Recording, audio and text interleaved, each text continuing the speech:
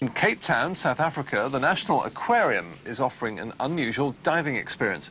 The institution allows divers to go underwater without a cage or any other safety feature with 6 of its ragged-toothed sharks. Surrounded by one of the most diverse marine habitats in the world, the Cape Town Aquarium believes in the hands-on approach. Patrons are encouraged to touch the creatures of the deep.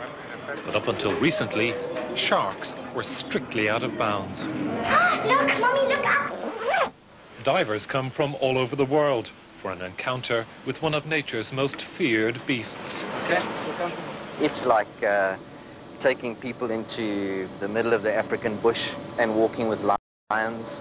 We're actually putting people in the water here and walking with the lions of the sea. I think it's fantastic. Okay, we're going to rest on our knees down at the bottom. Okay, see which way the fish are moving, see which way the sharks are moving. It is nerve-wracking, but the organisers of the shark dives believe that it is safe. They've taken more than 100 people down so far, without incident. The aim is not only to provide an exhilarating experience, but also to educate. Divers could play an important part in shark conservation. So how was that? One of them bumped into my back, actually. I thought it was my brother calling me. When I turned out, it was there in my face.